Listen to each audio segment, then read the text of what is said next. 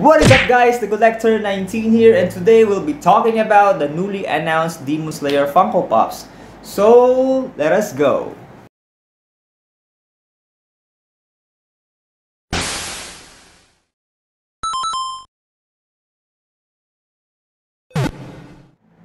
So, a few hours ago, or basically last night, based on my time zone, Funko had announced the new Demon Slayer Funko Pop. So, a lot of fans of the show are wanting to have those pops, and ever since last year, I've been seeing comments or suggestions if when will you be doing Demon Slayer Funko Pops, and there are leaks that we will be getting some this year or probably next year, but that was still last year. Those were leaked last year, and it includes the 4 main characters plus Muzan Kibutsuji and the flock chase for Inosuke. But I do not know what to feel about this because Funko dropped a massive announcement for the Demon Slayer pop, and it's more than what we expected and what were teased last year. We'll be checking out the pops one by one, or maybe image by image, what Funko has released last night or in some places earlier today. And yeah, I'm pretty excited for the set, for the line, and I don't know if I'll be getting them all because like I said, there's way too much of them, and all of them are not my cup of tea, or some of them are not my cup of tea. So maybe I'll just get a few here and there, and let's see what happens in the next few months or so. But before we get in touch with the pops, make sure to like the video, and if you haven't subscribed to the channel yet, make sure to hit that subscribe button. I post videos every Wednesdays and Saturdays, or better yet, hit that notification bell so you will always get notified every time I make an upload. Also, you can check me out in my social media accounts in my Instagram, Twitter, or Facebook page. All of their links are in the description below. So with that being said, let us get started. So the first photo we have here is the 5 main commons of the line. So we have Tanjiro, Nezuko, Inosuke, Zenitsu, and Muzan Kibutsuji. I have placed a pre-order for the 4 main characters except Muzan. I'm not a huge fan of Muzan or Michael Jackson. Most of the fans call him Michael Jackson because he does look like Michael Jackson. The first time I saw him, hey, isn't that Michael Jackson? So there's that. So yeah, I need to get the 4 main characters because why not? They are the stars of the show. And it took me a little while, like 15 to 30 minutes, before I have placed a pre-order on Bully Boy Collectibles, because pre-orders went live like past 3 a.m. to 4 a.m. Yeah, after my shift at work, I immediately went to their site and placed the pre-orders because pre-orders are selling out here and there. So I was lucky enough to snag the 4 main characters, and the site had a very terrible traffic, so it didn't function very well, but lo and behold, I got the 4 main characters, so that's what's important. But for sure, I'll be getting Muzan in the future. I'm just not feeling him as of the moment. So that's for the first image. Next image is, or it houses, one of my favorite pops from the set. So we have the Box Lunch glow-in-the-dark water-breathing Tanjiro. So thank God this is only a single variant, or it doesn't have a glow-in-the-dark chase, because we have a few chase in the set or in the line, and we'll get in touch with that later in the video. This is one of the best looking pops in the line, and it's a Box Lunch exclusive, very detailed Funko Pop, and I can't wait to get this one in the future. I'm still looking for a pre-order though. Next up, we have the Hot Topic exclusive Tanjiro with a mask. So this is basically from the stages where he was still training, if I'm not mistaken, or this was when he was taking his licensing thing, or applying for the Demon Slayer Corps. It's been a year and a half since I have watched the show. I'll probably watch it again. So yeah, there's that, but it's not one of my favorites. It's a very standard Funko Pop. It's just Tanjiro wearing a different type of clothing, plus he has his mask on here. Next up is one of the cutest Funko Pops from the set. It is Nezuko out of her box. So this is also a Box Lunch exclusive. It's somehow a deluxe edition of the pop. It's not just a 4-inch Funko Pop that somehow it's looking like the Baby Yoda type of box, but it looks like the shawarma scene in Avengers 1. The box, in terms of the box. And I think you understand where I'm going with this. So there's that. Next up we have is this a Box Lunch. I think it's a Box Lunch exclusive.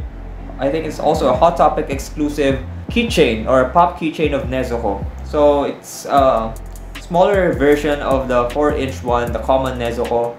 And I'm not into the pop keychains. I'm more of a 4-inch Funko Pop collector. So there's that. But it looks good. It's nice. It's cute. So that's it for the second picture. So for the third picture we have is the Galactic Toys exclusive Tanjiro using a fire breathing technique. And it also has a glow in the dark chase.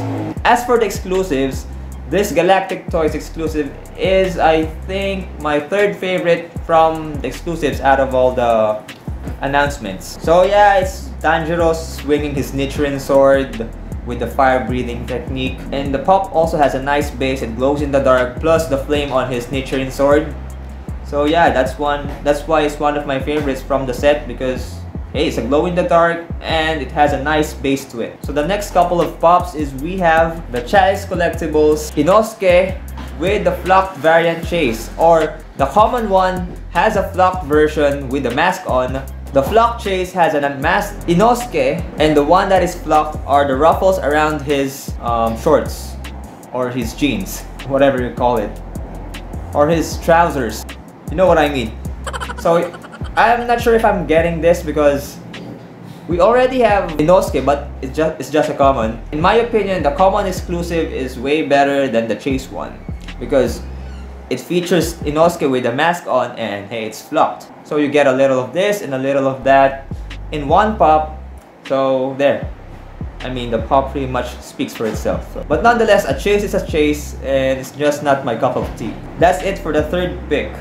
Nothing much going around with that. And the last picture, it houses the moments where Tanjiro is versing Rui in the AAA anime exclusive Giyu Tomioka Funko Pop. So the first one is the moment. So this one is where Tanjiro was dueling or versing Rui. Rui is one of my favorite demons in the show. He has a very sad backstory.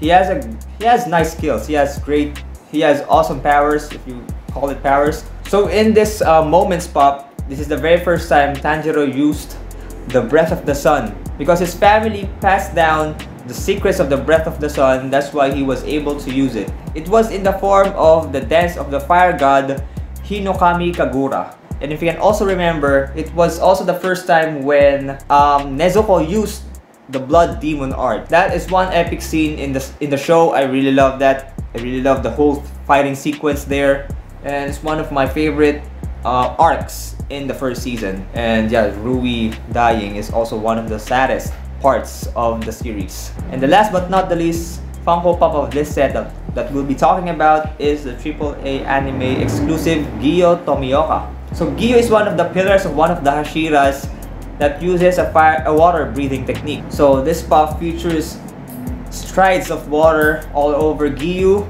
He has a perfect base. He has an awesome base.